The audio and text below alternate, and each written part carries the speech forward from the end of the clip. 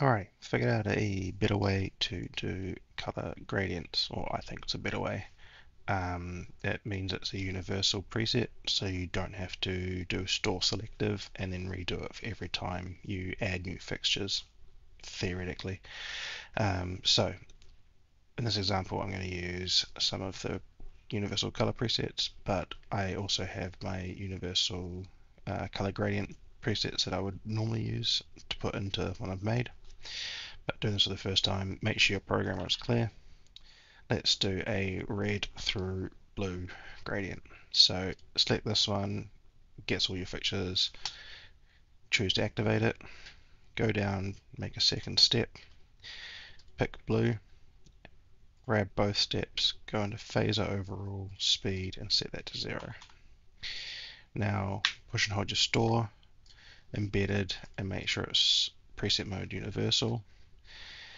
Now you have that, you can clear out.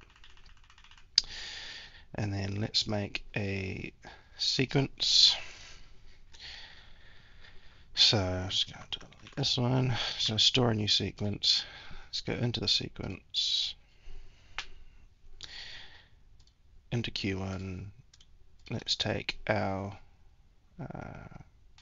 grid 1, our new preset, and I would normally apply an matrix pool, but for this example, let's not. All you need to do over here is go phase from 0, 180, and now theoretically, wrong screen, there we go, activate this queue. It's applied our color gradient across our fixtures. And done. Best part about this is you could go into your sequence or your recipe and make it so that it's another group. So we could say, actually, we want this to be,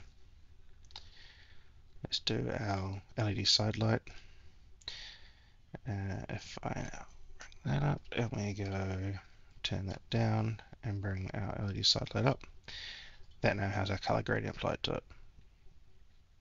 Universal preset, doesn't matter what you patch in, as long as it's got RGB values that the universal can look at, it works. Easy peasy.